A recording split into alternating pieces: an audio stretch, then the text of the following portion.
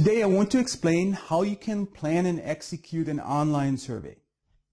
First, we'll talk about the research questions that will guide your survey.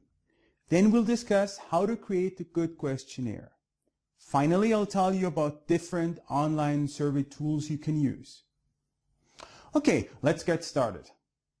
The first task is to define your research problem. A research problem, sometimes called a research question, is what you want to find out using your survey. That sounds simple, right? But the definition of your research is the most important step in the whole process. To define the research problem, I usually write down a couple of clearly stated research questions. Research questions specify what you want to find out. Don't confuse them with the questions that you put on your questionnaire. So let's say you want to do a customer satisfaction survey. Some possible research questions for your survey could be: how satisfied are the customers overall? Which factors contribute most to the satisfaction or dissatisfaction of customers? And what differences are there in the satisfaction level of different groups of customers? Of course, you can have more than 3 research questions, but it's best to stay focused and not make your survey too long. That will increase the likelihood that the people answering your questions do complete the entire questionnaire and won't stop somewhere in the middle because they're overwhelmed by the length of the survey. Next, you need to translate your research questions into items that will appear on the questionnaire. These items are the questions you want your survey respondents to answer. There are 2 broad categories of items to use in a survey: open-ended questions and closed-ended questions. An open question is a question a respondent can answer in his or her own words. Here is an example. What suggestions do you have for improving our services? This question makes sense. Nevertheless, in general, in a survey, open-ended questions should be kept to a minimum. Here's why. First, many respondents won't answer open questions in online surveys. They are just not motivated enough to type or write in a long written response. They may even end the survey altogether at that point. Second, open-ended questions are also more difficult for you to analyze. Before you can count different responses to an open question, you will need to group the similar responses. You need to code them.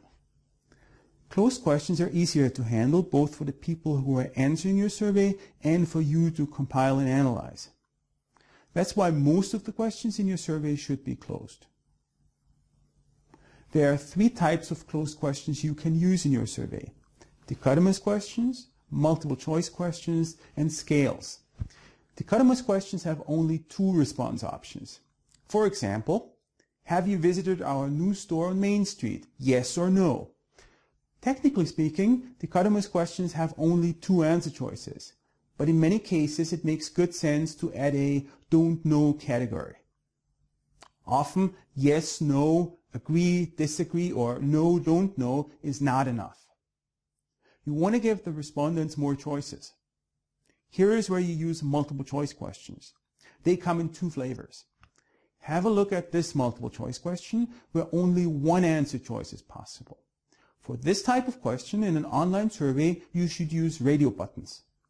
There are also questions where the respondent can choose more than 1 response option. Here we use checkboxes instead of radio buttons. Also make sure to point out to your respondents that more than 1 answer is possible. If your online survey software allows you to do so, answers should not appear in the same order for all respondents. That's because respondents tend to choose answer choices that appear at the beginning or at the end of a list more often than other answer alternatives. To prevent this pattern, it makes good sense to vary the order of the answers for each respondent. Look for this option in your survey software. The last type of closed questions are scales. There are many types of scales you can use. Here are 2 examples that could appear in a customer satisfaction survey. Adapt them to your own surveys. One type of scale you often see in surveys because it's very versatile is the Likert scale. It is a scale with 5 scale points that range from strongly agree to strongly disagree. Likert scales are used to measure the respondent's attitude towards a company, a brand, or a person. Another type of scale that is frequently used is the semantic differential. You present the respondent with opposing adjectives like friendly, unfriendly, fast, slow, reliable, unreliable, and so on. The respondents then indicate how well these adjectives describe a person, a logo, a slogan, brand, or company. A semantic differential usually has 7 scale points, but you can also use a different number. One more thing to remember. The order of the question counts too. One way of ordering questions that's frequently used is the funnel approach. Start with the broadest questions and the questions that are easiest to answer. Then ask the more specific questions. Finally, at the end, ask the questions your respondents might be reluctant to answer. Often these are socio-demographic questions like the person's age, educational level, or income. In many cultures, people hate to reveal their income. So ask that question last, maybe they're more likely to answer it. Also, you should only ask questions that are applicable to your specific respondents, or again, they may stop answering. For example, look at these 2 questions. Do you play a musical instrument? And then, which of the following instruments do you play? The first question is a branching question. Only if the respondent answers yes to the first question should the second question even appear. If there are questions in your survey that only apply to some of your respondents, use branching questions and make sure that the online survey tool you use supports skip logic. Not all do. So now you know what to ask, how to ask it, and what order. What's still missing is the software to publish your questionnaire online. Fortunately, there are many options, and many are free or at least offer a free version. The free versions, however, can be limited in 2 ways. First, the number of questions allowed per survey, and second, the number of responses you can collect. Here are 3 tools that can help you. The first 2 survey tools are my personal favorites because they have very few restrictions. Google Forms is pretty awesome. It's completely free for both commercial and non-commercial surveys. You can create questionnaires that are pretty much any length, and the number of people who can answer your questions is virtually unlimited. The cons are, there are relatively few answer types, and the built-in data analysis tools are quite limited. If you want to use Google Forms, you need to sign up for a Google account. Google Forms is part of the Google Docs collection of online apps. Sosci Survey is an excellent online research tool for online surveys and experiments.